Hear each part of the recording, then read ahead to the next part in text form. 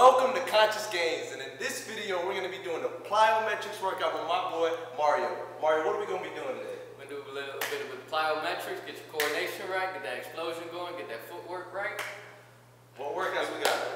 We're going to do a little bit of ladder drills from explosions.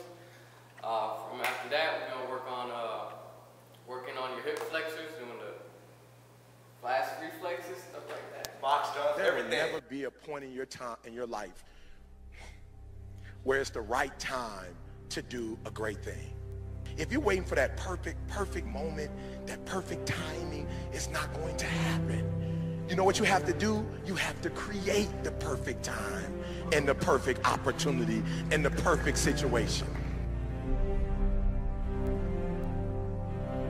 Is that a lot of people become comfortable. They stop growing. They stop wanting anything. They become satisfied. People getting ready to go to jobs that they don't like. Jobs that are making them sick.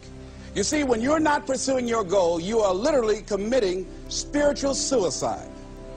When you have some goal out here that you're stretching for and reaching for that takes you out of your comfort zone, you'll find out some talents and abilities you have that you didn't know you have. When the messenger of misery visits you, what are you going to do? What will keep you in the game? There are things that you think you'll never need to know, that you may only need to know one time in your life, but that could save your life because you had that knowledge. Unless you attempt to do something beyond that which you've already mastered, you will never grow. What is it that you looked at some point in time and you decided that you couldn't do it, that you talked yourself out of it? If you're waiting on your next door neighbor to make it happen for you, it may not happen. If you're waiting on your mother or your father, they may be so ancient in their thinking that they don't understand this opportunity that you have. And if you're waiting on them, it may never get done. You don't beg average people to be phenomenal. You don't beg good people to be phenomenal. You just are phenomenal, and you will attract phenomenal. What reason can you remember that you can call on, that you can reach on, that can make you get back up?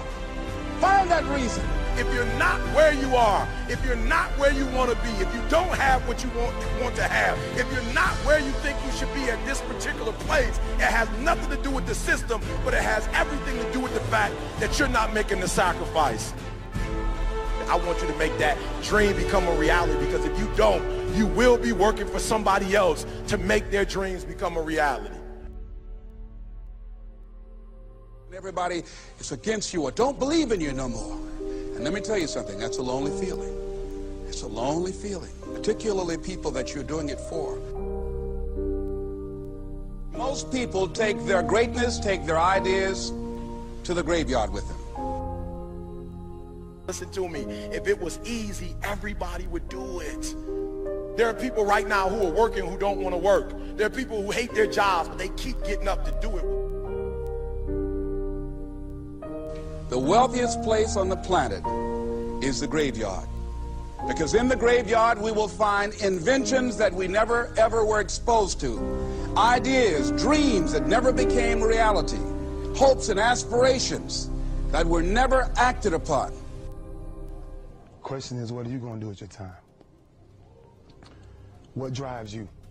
And greatness is a lot of small things done well. Day after day, workout after workout, obedience after obedience, day after day.